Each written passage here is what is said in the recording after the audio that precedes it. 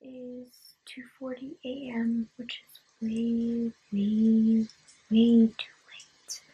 I did not mean to stay up this late, but I just really need to read and try and catch up. I'm ridiculously behind on my TBR. The good news is I did finish 450 from Paddington. This is for the prompt reading a book plus watching the TV or movie adaptation. I haven't watched the adaptation yet, but I will be doing that before the week is over. I was gonna go to bed after that, which I probably should have, but instead I picked up The Strange Case of the Alchemist's Daughter and I read 2 more chapters, bringing me to page 93, chapter 6.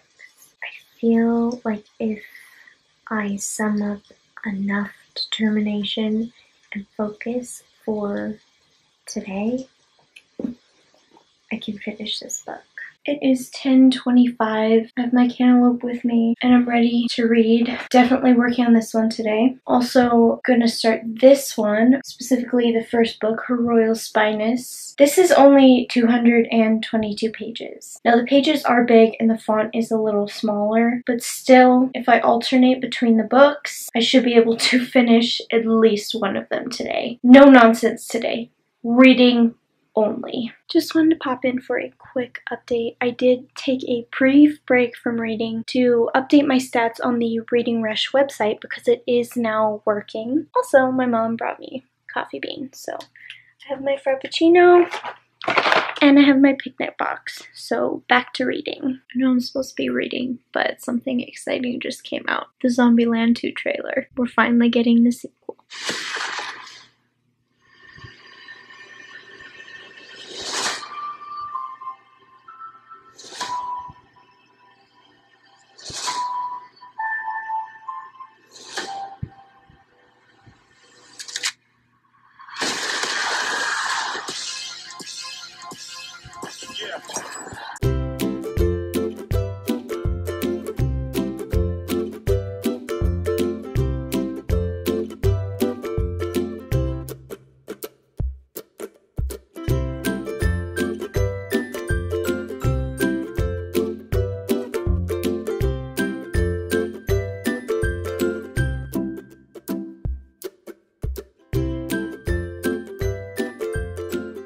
I don't even know what time it is. I just went inside to put my books away and cool off, and I didn't check the time, but I think I'm about to head inside for good because it's hot.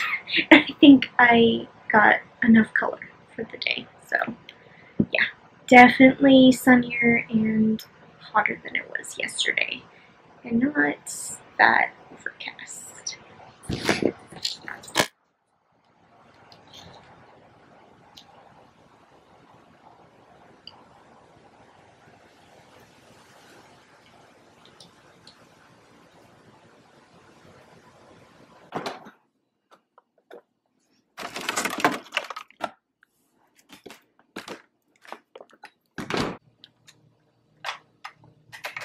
I am here to give you your video challenge. This video challenge is to show off or create your own reading nook. I want you to show off the little details about it, or you could even show off you setting up your reading nook. So I'm going to be personally setting up my own reading nook to give you some sort of idea of what to do for this video, but I just want you to let your creativity run free. So I have a couple of notes that I want to share with you to explain the whole reading challenge a little bit more. The first thing that I want you to do is to show off your reading space. I also want you to show off your specific reading snacks or drinks that you usually have while you're reading. And then I want you to show off your favorite aspect of your reading space. And then I want you to answer the question. You could do this in like a voiceover, you could do this before you show off your reading nook.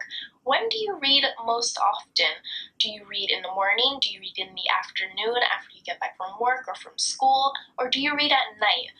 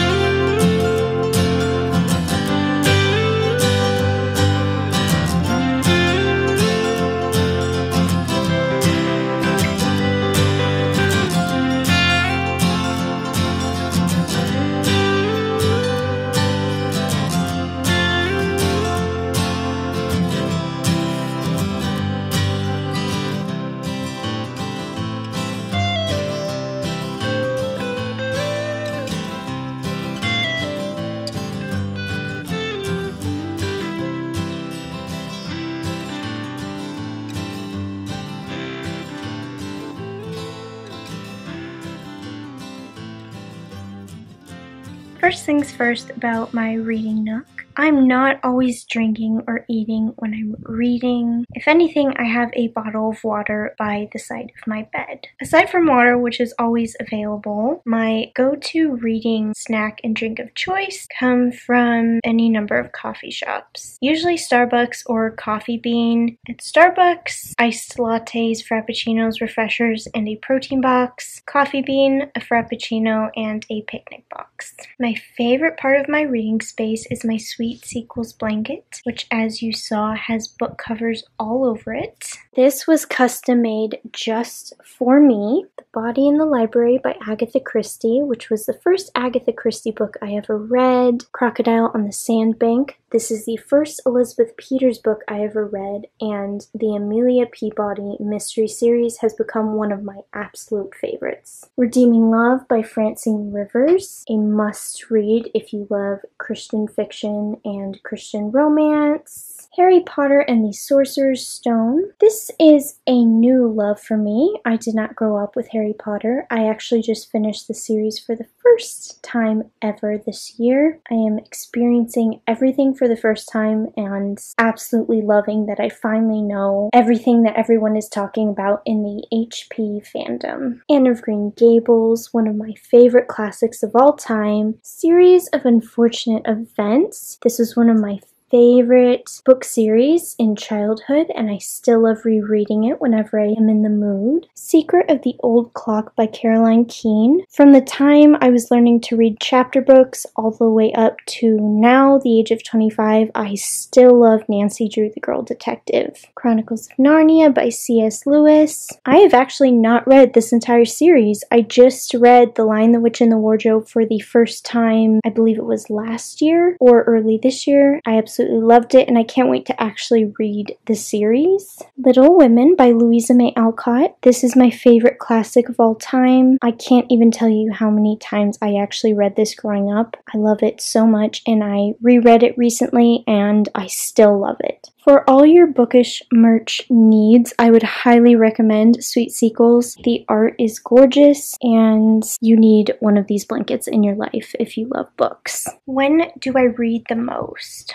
Morning, afternoon, night. I'd like to say that during the day I fly through books, but unfortunately, I usually kick into hyperdrive at the worst possible time. For example, last night or the night before, I had been having problems reading The Complete Tales of Winnie the Pooh all day. And then when I was exhausted and falling asleep, suddenly I was flying through the pages. If I can push through, I end up staying up way too late and finishing a book, which is not healthy. That's just what happens to me because I am naturally a night owl, so I guess that's why my reading senses kick in at that time. Very inconvenient, but also one of the coziest times to read, so it has its pros and its cons. I hope you've enjoyed exploring my reading space. Of course, I don't read here all the time, but most of the time, this is where the magic happens. Now I have to get back to reading, so I will see you later.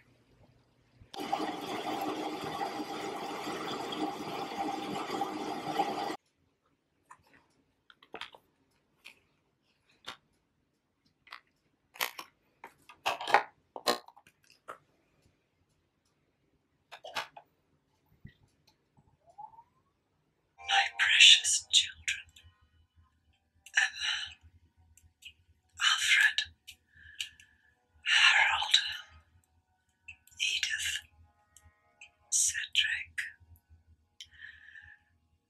I love them all so much.